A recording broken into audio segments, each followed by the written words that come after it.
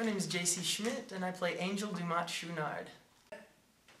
He's very assertive of himself. He knows what he wants to get, and he can get it however.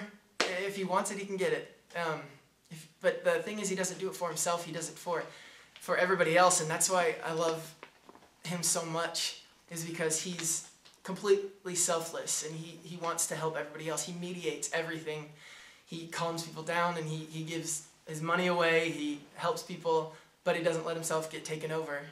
Like, he doesn't let himself get taken advantage of. And that's why I like it, because he can be kind without being a pushover. And he's assertive and confident, and it's kind of added to me a little bit, because I've gotten into the character even off stage, being a little more confident even with the show, with the flack that I would get from friends or family or whomever. I really like Angel for the fact that she knows what she wants and she can get it if she wants it. Playing someone who, in my interpretation, is she's gender fluid and doesn't really focus on that aspect. It's more about it's more just about how she wants to identify, and whether it's male one day or female the other day, or even if it changes throughout the day, it doesn't really matter or affect.